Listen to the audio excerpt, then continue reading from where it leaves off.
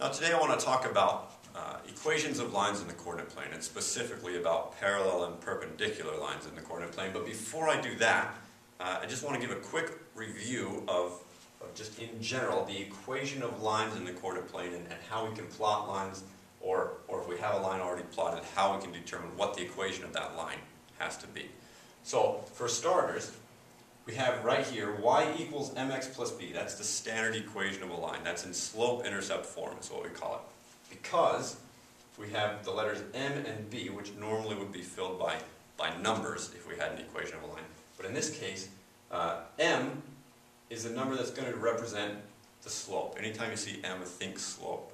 And b is going to be our y-intercept. Now what are those? The y-intercept, for starters, is just where our line crosses the y-axis, the vertical axis. So for example, if I had a line that crossed the y-axis right here at 4 units above the origin, the y-intercept is just 4. Okay? If it crosses at 2 points below the origin, then we know that the y-intercept is -2. It's 2 below the origin. The slope, we should probably define that right here. You've probably heard slope equals rise over run. Okay, and what that means, again, is if you have a line, and we should probably go ahead and draw a line in here, we can figure out what the slope is based on how many units it rises and how many units it goes to the right. So for example, if that's a line in the coordinate plane, it crosses the y-axis at 3 units above the origin, so the slope, the y-intercept is going to be 3 in this case. The slope we can figure out if we just take another point on the line, so say that point right there, and that looks like it's at 1, 2, 3, 4, 5 units up. It's going to be at the point 1, 5. Okay, and we agreed that we cross the y-axis at 0, 3.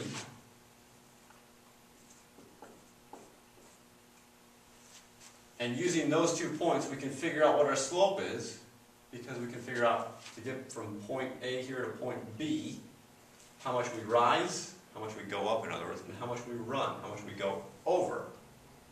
Okay, so if we just count units in this case, it's pretty easy. The rise is 1, 2, and our run is just 1 over. So in this case, we had 2 over 1. That's our slope, or just plain 2.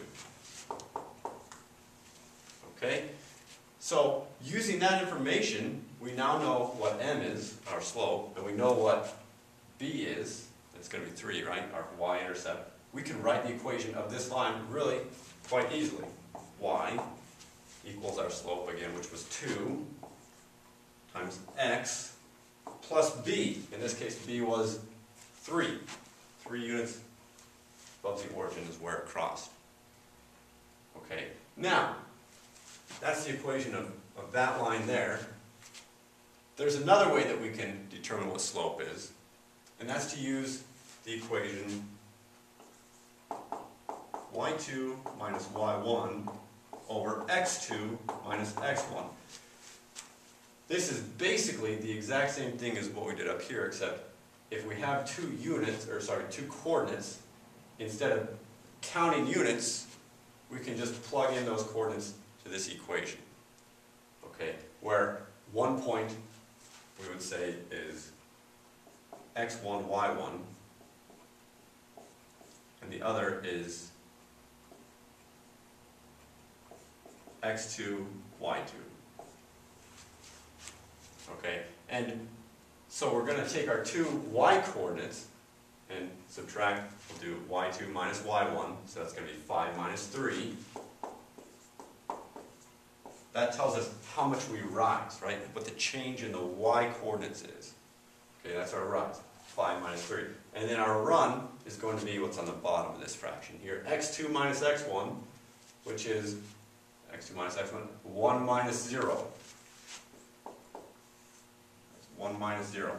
So, again, that's how much we go forward in the x direction. Okay, so we have 5 minus 3, that's 2, over 1 minus 0, which is just 1. And again, that's the exact same result we got from counting units. The reason we would use this and not this is that sometimes if you get 2 points on a line, for example, you're given 2 points that are far apart from one another, it may not be practical to count units. Or if we had points where there were decimals involved, like this weren't 1.5, maybe it's 1.327, comma 5.789. Okay, it's difficult to count units when you're dealing with such small increments. Okay, and that's when you use something like this. Okay, so that's a quick overview of slope-intercept form. The last thing I'll talk about is if I give you the equation of a line. For example, let's do, if I give you y equals negative 3x plus 7, how would you graph that? And that's really quite simple. Okay, you first identify what your slope is.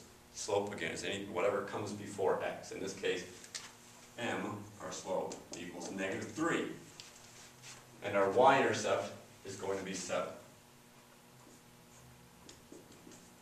Y-intercept equals 7.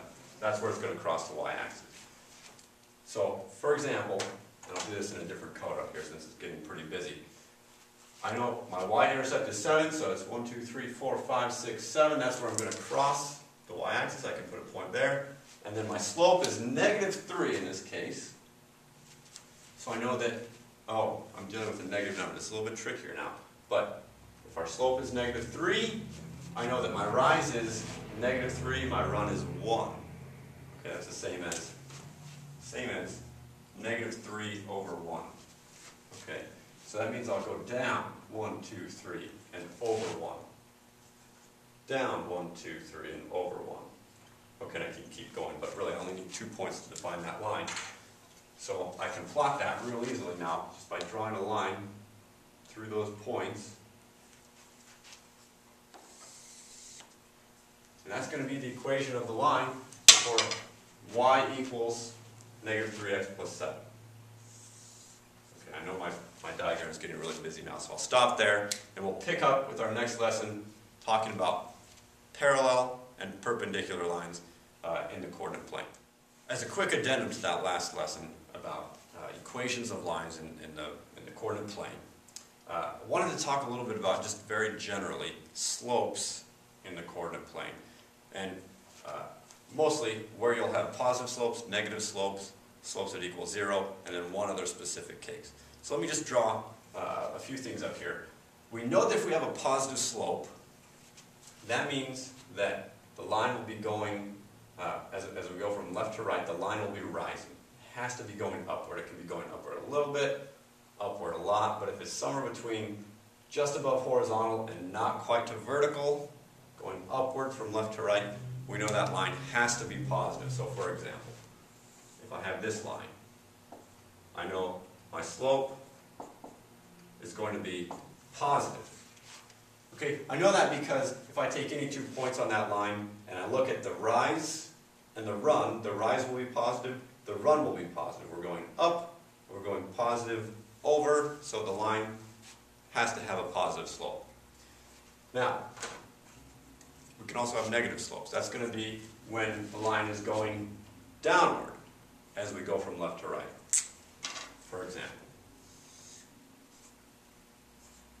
My red line here will have a negative slope, and we know that because as we go from one point to another on this line,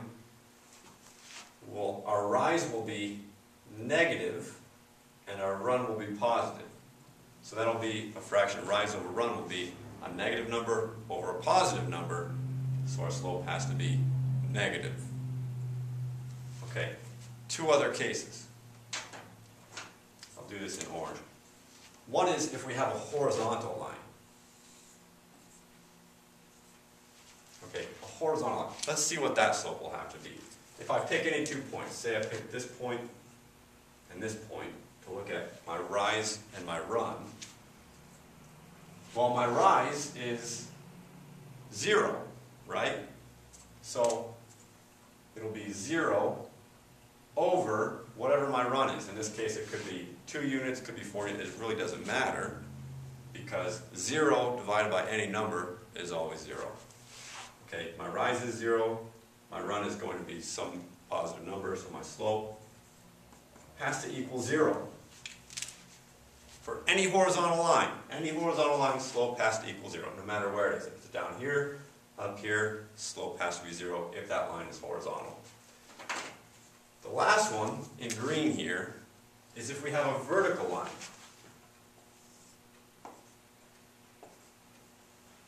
Okay, now let's investigate that. If I take 2 points, doesn't matter where they are,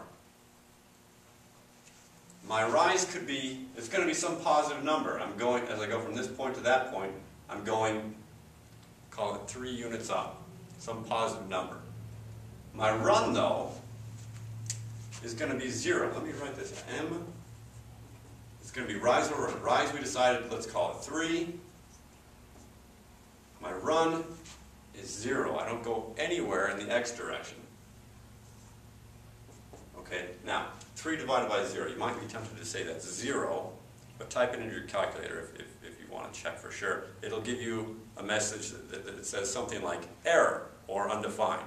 And that's because you cannot divide a number by 0. If you have a fraction with 0 on the denominator, you know it's undefined. Okay, so a vertical line will always have a slope that's undefined. All right, quick review. A line that goes upward from left to right is positive. It goes downward from left to right, it's negative. If it's horizontal, the slope is 0. And if it's vertical, the slope has to be undefined.